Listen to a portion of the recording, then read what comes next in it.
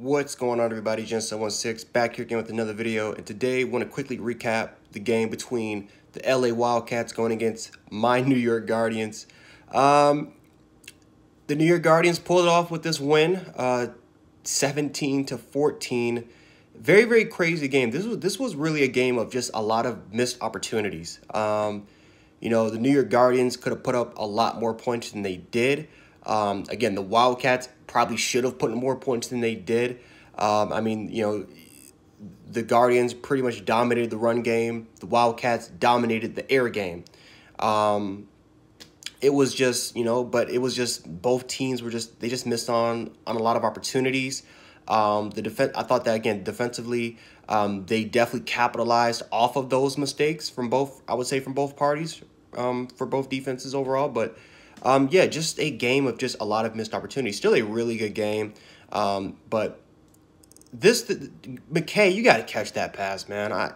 You got to catch that pass, McKay. I mean, the ball was literally there. I know the ball was a little underthrown, but you got to catch that, man. That's a touchdown. But anyway, the Guardians went through a lot of controversy going into this game, right? Matt McGloin was out, I think due to injury. Williams was supposed to be the starter.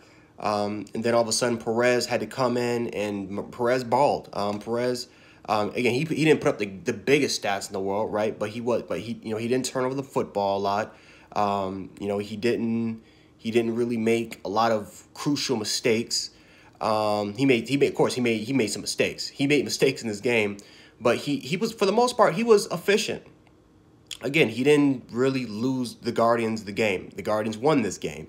They had to rely on Victor pretty much, especially in the second half, to run the rock, right? They had to run that rock thanks to Perez out there. But yeah, I mean, they had a lot of missed opportunities. I know there was definitely a bad connection between Perez and McKay.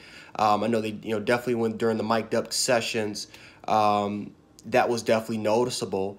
The Wildcats, man, I mean, they dominated through the air game. You look at guys like Trey McBride. My goodness gracious, you saw Smallwood to make plays. Spruce didn't really get it going like he did before, but overall wise, he made some plays here and there. But it was pretty much McBride making he took over in this game, making some phenomenal catches against Smallwood. Did his thing. They didn't run the ball successfully. Matter of fact, they only gave the ball to their running back. I think they ran the ball as far as their primary backs, like only 9 or 10 carries. But the Wildcats, they missed on a lot of opportunities. Again, there was a missed field goal late in the game, which definitely gave the Guardians a huge advantage to potentially seal it away. The Guardians just capitalized off the opportunities that were given to them for the most part, right? Again, Perez didn't do anything special. They ran the ball well, but it's not like they dominated. Like they had like 200 or 300 rushing yards. They had over, I think, close to 150 rushing yards, which is great. But for the most part, they just controlled the tempo. They pretty much chewed up the clock, and that was pretty much the plan. I mean, I know some people said that this is a sloppy game. Some people said that this was a game that probably you wouldn't see a lot in the NFL. But I thought overall this was a really good game. I know that there's a lot of criticism for this game, but I thought this was a good game. This was a great bounce back win, especially for the Guardians, right? They lost 2 games in a row, 2 embarrassing games in a row where they couldn't get over 10 points. They got 17 points today. I thought defensively they stepped up huge when they needed them. I know that there's definitely going to be some criticism with the Guardians fan base, right? There wasn't really a lot of people there. There was probably around maybe 14 or 15,000 people there. I'm not too sure. Going to have to look at the numbers, but definitely not as much as we saw during week 1 with the Guardians. But I thought that overall-wise, I thought the crowd definitely had an impact on this game, right? They didn't have the biggest numbers, but I definitely thought that they had a huge impact, especially giving momentum and energy to the players out there. ABC and ESPN, Jesus, they got to get it together. They just every week I have to complain about the annoying interviews that we see every single week from ESPN. I'm tired of it, man. I really am tired of it. To the point where I had to mute them. I had to mute them. It was just bad to see.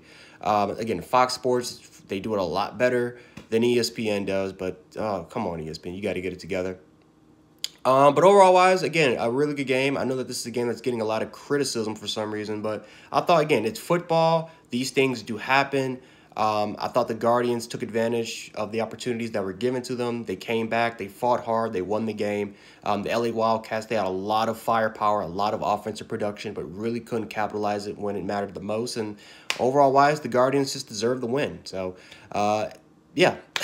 So anyway, guys, that's all I got for you guys today. If you guys want more XFL coverage, hit the like button, share the video, and subscribe, especially if you want, again, more XFL coverage week to week. I am there for it.